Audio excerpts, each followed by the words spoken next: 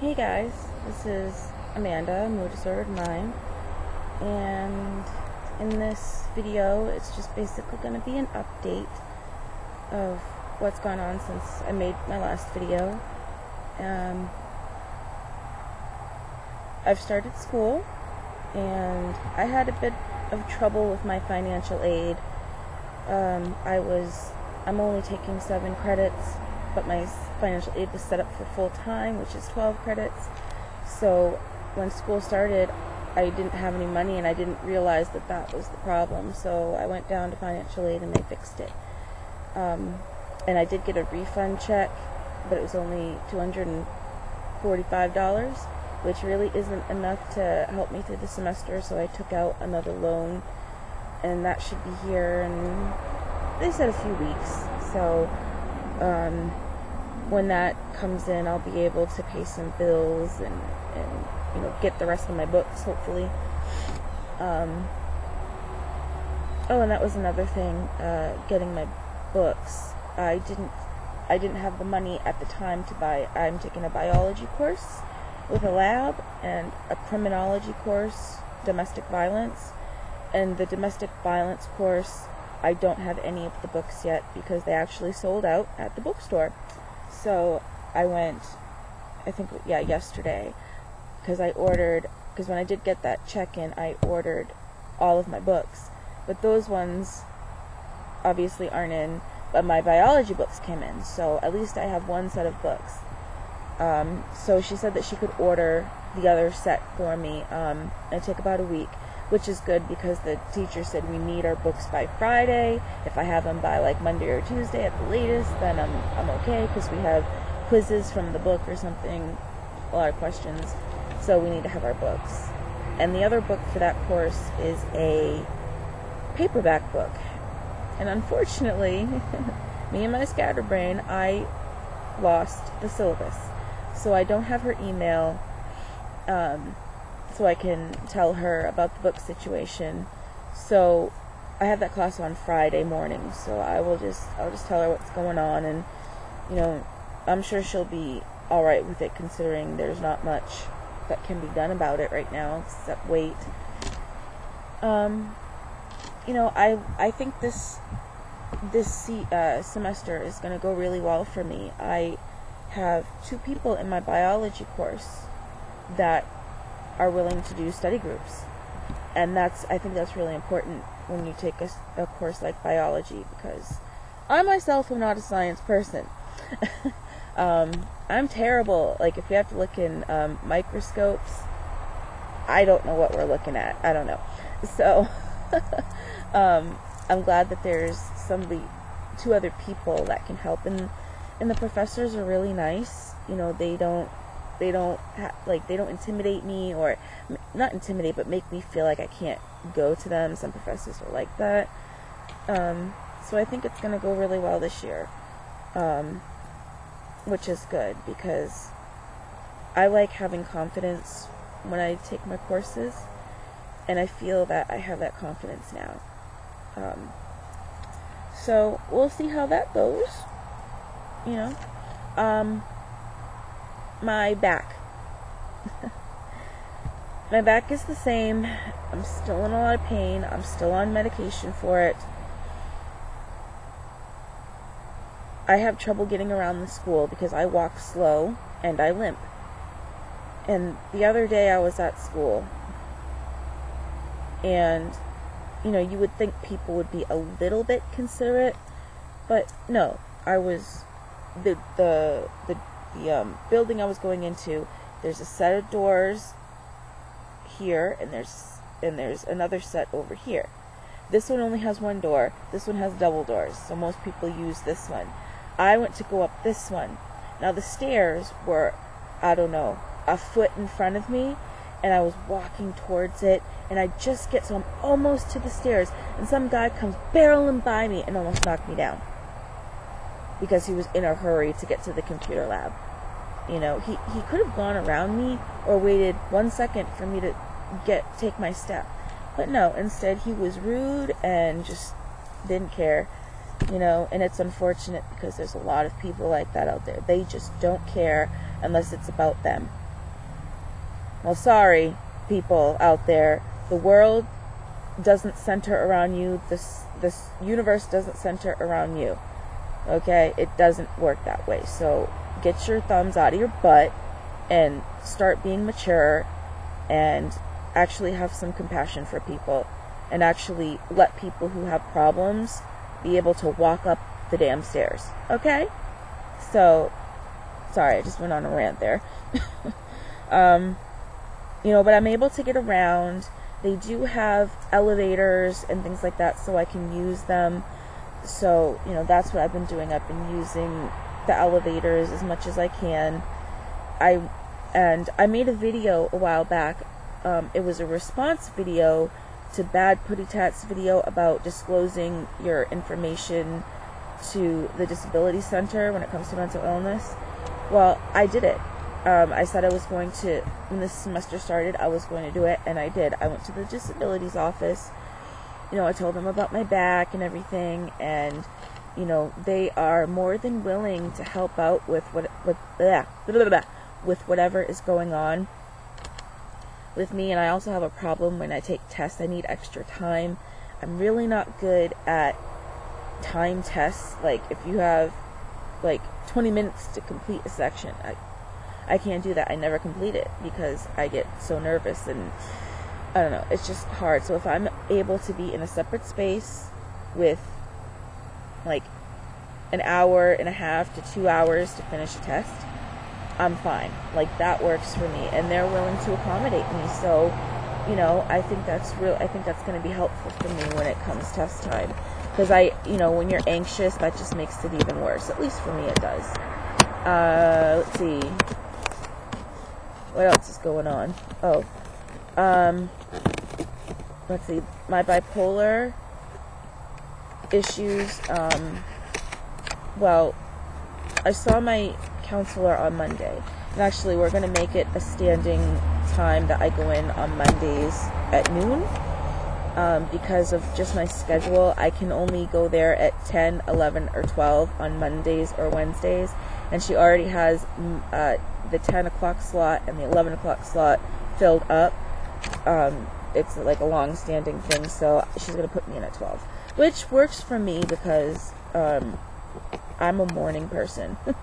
I don't like to go to counseling appointments at the end of the day. I don't like to go to any appointments at the end of the day unless I absolutely have to. And then I still don't like it, but I'll do it. Let's see. I talked to her about... I had an issue when I was, with my whole manic episode and stuff. When I got back, I had called my psychiatrist, and I figured he'd want to see me because of all the stuff that was going on, but he didn't because of the rules. And then when I went to the hospital, they didn't touch my meds either. God knows why. And I never got to see the attending doctor that was assigned to my case. Never got to see him. I saw a different doctor. And then, and then the way that being in the hospital, just the way that some of the nurses acted, they were very rude. I don't know if I said this in my other video, whatever it was, with the manic rage and stuff. When I was in the hospital, my mother brought my son to see me. Now I'm just going to tell you this. He is autistic. He has ADHD and a mood disorder. And when it was time to leave, he had a problem with leaving me behind. He did not understand why I couldn't go with him or why he couldn't stay longer. He didn't understand that. So we started to go into one of his episodes. And my mother was trying to calm him down, because with my son, if you can talk to him and get his level of anxiousness from here down to here at least, it's more manageable. So I wasn't in a pretty good state, and my mother was trying to get him to come out, and the nurse comes over and says very rudely, "You need to get him out of here because he's disturbing the patients."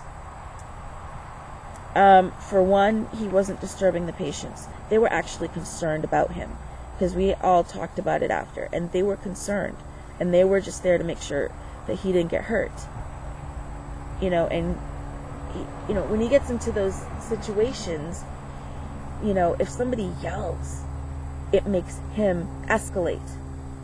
So he started to escalate, and he started, he was just like, "No, I'm not leaving. No, I'm not leaving." And the nurse basically went, and because my mother said, if you give him a couple minutes to calm down, I can get him out of here. And she was too concerned with the rules. She didn't care that he had autism. She could have cared less. So basically my son was taken out by a guard and a nurse and was brought downstairs and put in a 5-point restraint. And then they started talking about sending him to the hospital, a different hospital where you stay, but my mother was able to calm him down, and that didn't happen. But just that kind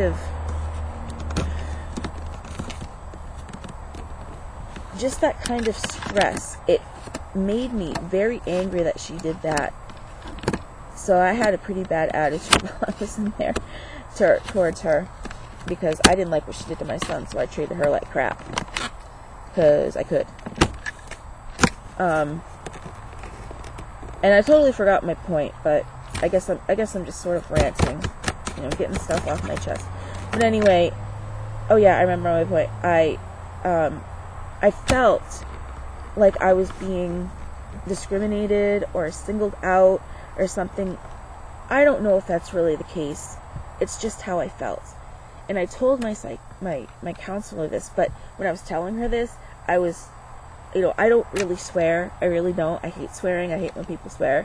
But I was swearing because I was that angry. Like, I felt that passionate about it. Just the whole situation. Whether it's based in reality or not, I'm not really sure. But that's how I felt. And I was able to get that off my chest. And I was able to just say what I had to say without somebody telling me, "No, you're wrong," or "Please be quiet," or whatever the situation was. I was able to get my feelings out. And that's why I like my counselor, because I can go in and talk about how I'm feeling, what I've done, and she doesn't ever look at me in a way that is judgmental, and she never says anything that's judgmental. And that's a good therapist right there. They don't judge you, and even if they have judgments, they keep them to themselves. Okay? That's a good therapist.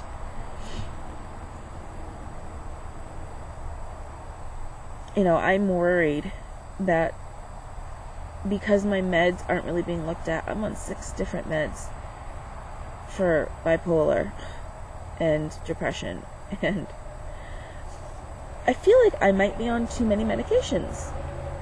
But then again, I think, the reason I'm on so many medications is because I was taking this and it didn't work. Well, it works, but the doctor wanted me to have something to counter it, and I think that's how I ended up on so many meds. So once I'm able to see my psychiatrist, I really want to talk to him about my meds, because I don't want to be on so many, because I hate taking medication in general, and I take so many throughout the day, and it's just it's nerve-wracking for me. In terms of my moods, I think, like, right at this very moment, I think I'm maybe sliding into a hypomania, because when I was at my counseling appointment, like, I told her, for the past week, I've sort of felt this, like, what do you call it? Like a surge of energy just like coming through me. It's not negative or anything, but I just feel like I'm on the go, like let's go kind of thing. And I feel happy, And, you know, I just feel like I'm in a really happy place, and I'm not sure if I can tell I don't know if I can tell the difference with myself if I'm hypomanic or just happy. I don't really know the difference. I don't. But I think that could be a possibility. So she said, just chart what you're feeling and everything. That way, when I come back to counseling and I get back to the doctor, I can show them my moods and where I was, and, you know, and everything. And I'm taking my medication like I should.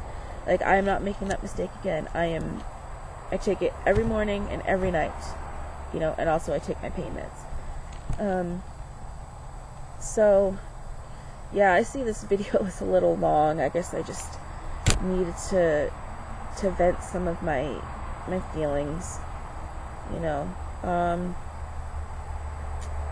So I talked about school, and I talked about my back. I feel like I just want to say a little more about my back. I feel like things might be getting worse. Yesterday when I was at school, and it's because it's hurricane season. Like, I can actually feel the hurricanes in the ocean. The pressure, I can feel that. And yesterday was one of those days where I was feeling intense pain, and I had taken medicine, and I made it through my first 2 classes, and I got to my 3rd class, and I was, you know, when he came in, I was just in so much pain. I said, you know, Professor, I'm in a lot of pain today, so if I leave early, you know, is that okay? And he said that was totally fine, and that he'd get me notes for whatever I missed, which was really nice of him. And I did end up leaving because I was just in so much pain, you know, and I got home and I could barely walk. You know, I just want to let you guys know out there, please don't take walking, sitting, standing, rolling over on your bed, going to the bathroom, walking, cooking, like all those things that require your leg and your back muscles. Don't take that for granted, because when you don't have that ability, or you have extreme pain like I do, chronic pain, you know, your life changes a little bit, and, you know, you just please don't take the little things for granted, because they could be gone like that, and your life can change. So I went home.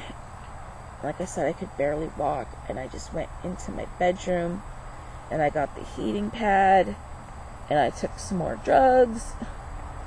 Because what's happening is the doctor prescribed me hydrocodone, which is Vicodin, and I'm allowed to take up to 4 pills a day. I've been taking a pill a day, but I spread it out throughout the day. And I think my body's telling me that I'm in enough pain that I can probably take more. But I don't want to take more, you know? It's like that whole tug of war thing, you know? You want to feel better, but you don't want to have to take the drugs to do it. But I don't want to be I don't want to put myself in the position where I don't let myself feel better so I can do well in school and everything, you know, and then just have that much more pain because I didn't take anything, because I didn't want to do it. So I'm sort of struggling with that right now. I'm trying to make it work, but we'll see what happens.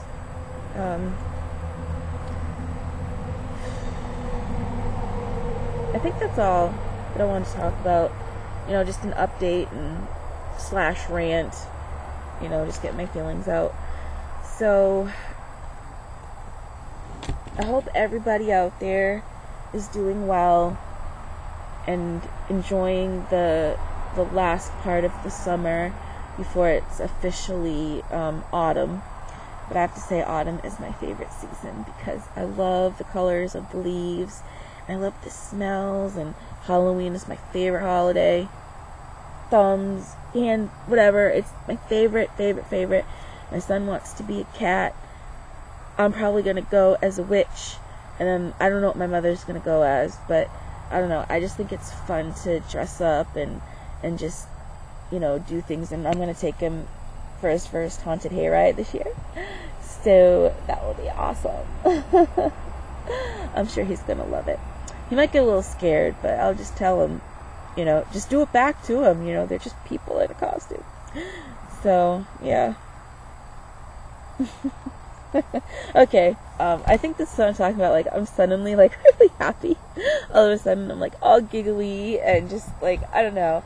I just feel like everything is going to happen for me. But I'm glad I'm in a positive place because I'm not in that depression that I was in. I'm coming out of it. So, that's good. Alright, so I'm going to let you guys go because this video is long enough. Alright, take care, everybody, and I will see you next time.